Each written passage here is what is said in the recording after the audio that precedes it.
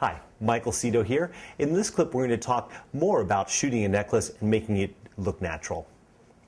Now, we had talked in one of the other clips about a white-on-white necklace, long necklaces, short necklaces, and shooting them while they're laying flat. How do you style them? How do you approach it? What sort of angle? I talked about shooting sort of low, coming in, focused on the pendant with the necklace tracing out the back.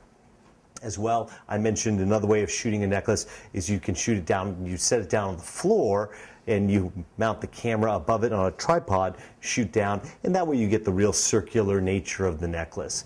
The third way to shoot a necklace is with the setup we've got here, and that's having the necklace hanging naturally.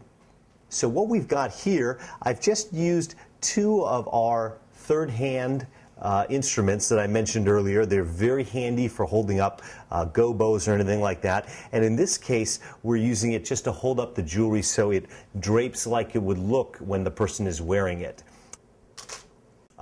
Little details are important. I put some paper in between the chain and the alligator clips here just to protect the jewelry. You always want to make sure you are taking care of the jewelry that's entrusted to you as a photographer. Even though you are insured as a business, the last thing you want to do is damage your client's piece, because often you're shooting a unique piece and they are showing that to clients and it's not yet manufactured. So again, taking care of the pieces are important. So here, really the third way to shoot a necklace, have it hanging naturally, and that way it looks the way it would on a person.